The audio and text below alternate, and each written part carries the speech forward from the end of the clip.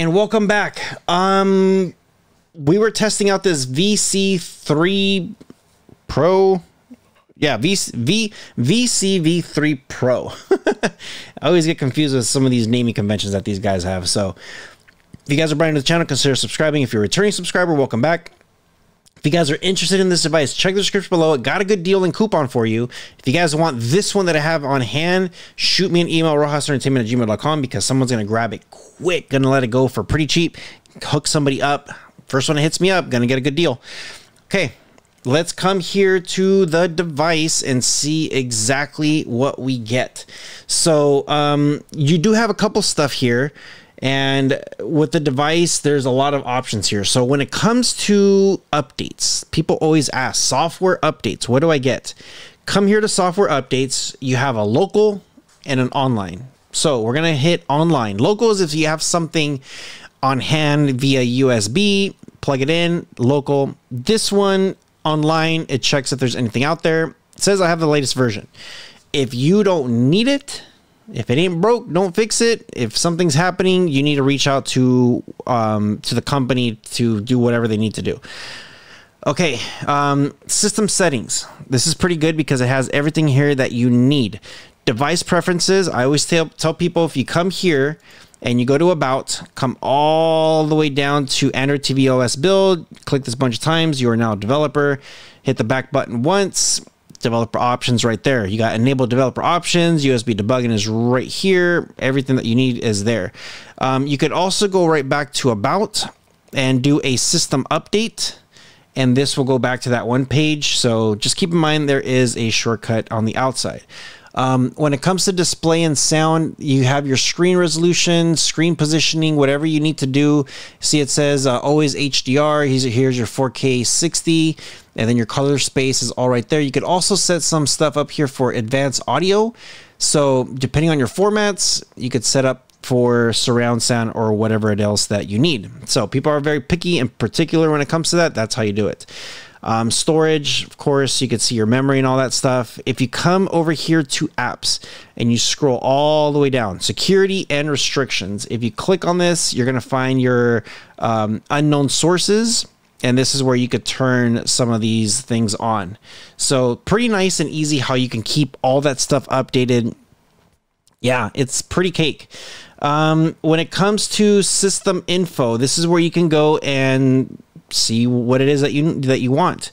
Same thing with your power. You could go standby power off or restart. This is some of your functionalities that you could set as a preset on the remote. So not too bad.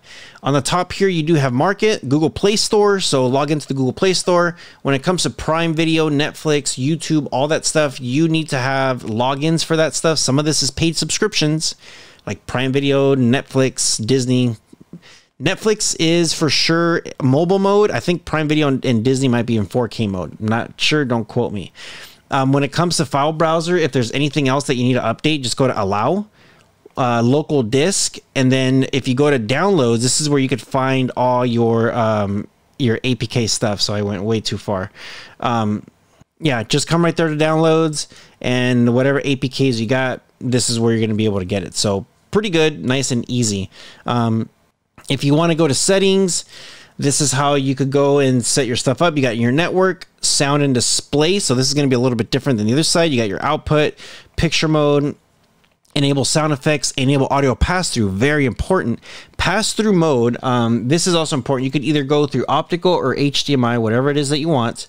And then same thing here for output mode video. I already have it set up to 4K. So in the initial setup, you actually have these options. So it's pretty good. You got some of your common stuff here. So language, your board, your time, factory reset, stuff like that. Updates. Again, we already went through this option in the front. And then all your apps here that you already have, either you need to get rid of, download, whatever it is. If you don't know, if you're just like, I don't know what this is, Android Service Library, I need to delete it, don't do it. If you don't know what that is, don't do it. Some of this stuff is crucial for the device to work. If you do come down here to the bottom to recommended and you go to contact us, super important here. Here's the QR codes. If you're having any kind of issues with your updates, with keeping your device running, or anything with buffering issues, whatever it is, it's right there. You have a Telegram community, news, dev updates, vote for new channels. You got your official website, online chat. There's your time frame. Looks like East Coast time. You have your WhatsApp tech support, email, and more. Scan or code by phone camera. Pretty easy and yeah, pretty simple. Speed test and Firefox down here at the bottom. You do have memory clean. This is important. I always use this every now and then just to clean it. I was at like 50 something percent. Now I'm down to like 30 some percent. Pretty good. Yeah, I gotta say this thing is actually like super solid and very easy to use. Yeah, if you guys are new to the channel and you guys haven't heard of some of these boxes, consider subscribing, because there's a lot of stuff coming out and there's always improvements and always upgrades, and some of the stuff that this has like featured and stuff is pretty decent. So let me know in the comment section below, what do you guys think about this device? Pretty smooth. I haven't had one hiccup yet with this thing. Remember, you need to have good Wi-Fi, good internet speed. I know people say, I tried this app, but then I go to some other app and it doesn't work. Apps run different. You can't say like, well, I have this Honda and then I tried this Corvette and the Honda doesn't run as good as this Corvette does. Well, no kidding. A car's a car, but yeah, make, model, and all that stuff make a difference. Let me know what you guys think in the comment section below. And as always, you guys take care of each other. I'll see you guys in the next one.